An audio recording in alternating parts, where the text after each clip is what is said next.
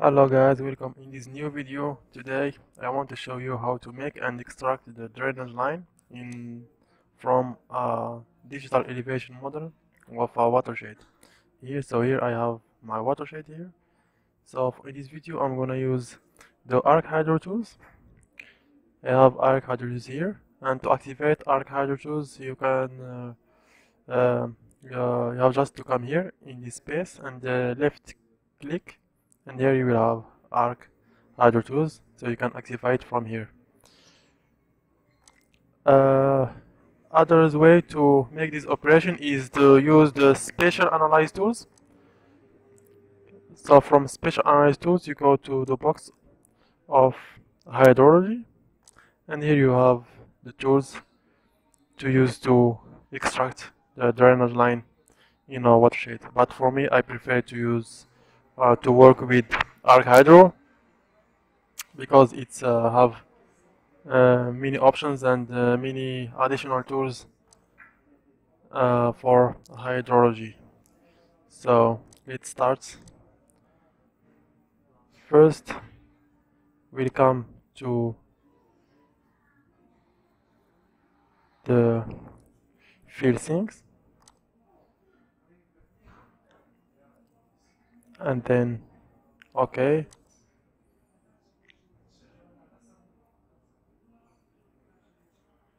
So here we have the field sinks here. Almost not that big difference, so it's the same highs, the maximum high and the low elevation, almost the same. So we'll go to the next operation is flow direction. So we'll make OK. Now we have our flow direction. Then after that we'll go to flow accumulation.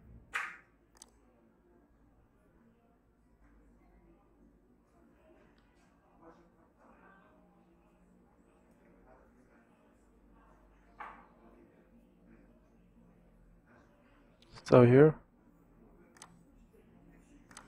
flow accumulation, and the next step is the stream definition. We'll use the flow accumulation as an input.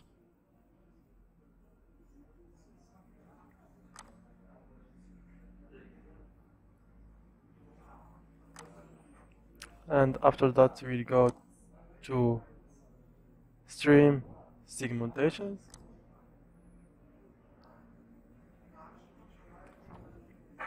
Check if you are on the inputs here. So the flow direction, we have the stream grid, and this is optional, so you don't have to make any import here. So then click OK.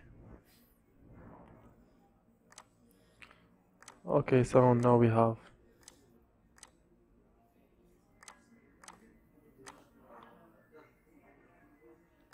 so then we go to drainage line processing.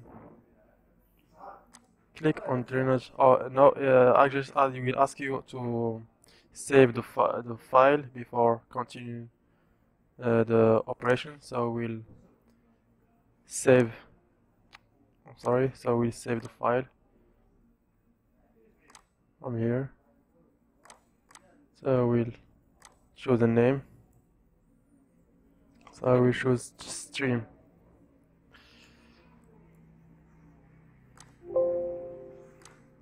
Okay. Now we'll continue the operation. Drainage line processing. So here we have the streamlink grid, and we have the flow direction.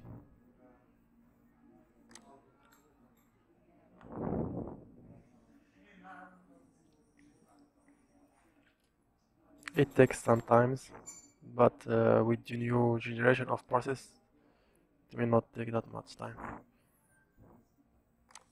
Okay, so here we have our drainage line extracted from the watershed. So here,